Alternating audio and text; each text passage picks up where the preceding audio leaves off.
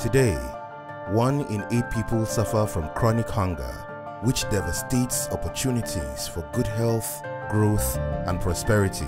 But hunger is not hopeless. It is solvable.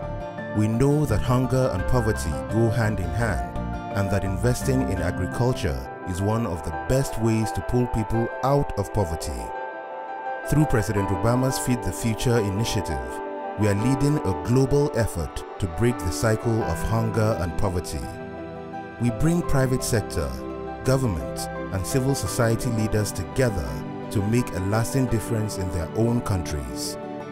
We foster innovation and help smallholder farmers increase their yields and incomes so that they are able to feed their families enough nutritious foods and be a part of a future of shared progress and prosperity.